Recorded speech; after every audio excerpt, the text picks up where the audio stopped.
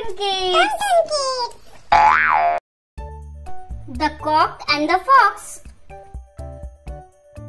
One bright evening, as the sun was sinking on the glorious world, a wise old cock flew into a tree to roast. Before he composed himself to rest, he flapped his wings 3 times and crowed loudly.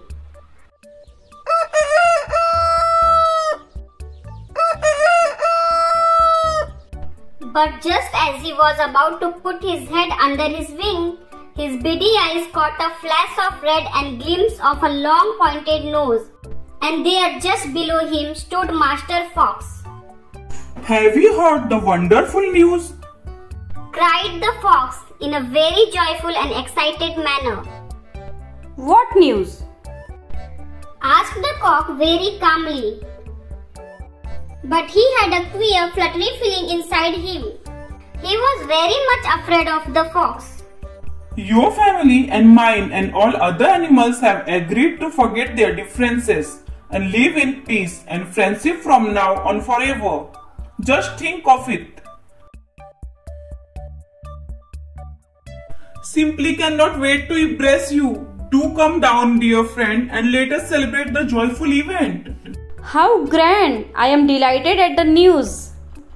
But he spoke in an absent way and stretching up on tiptoes seemed to be looking at something afar off. "What is it you see?" "It looks to me like a couple of dogs coming this way. They must have heard the good news." But the fox did not wait to hear more. Off he started on a run. Wait! Why do you run? The dogs are friends of yours now."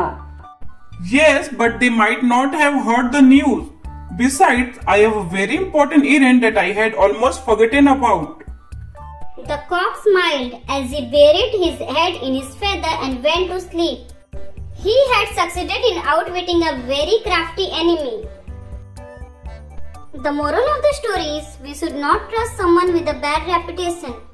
We should understand the intention and be alert.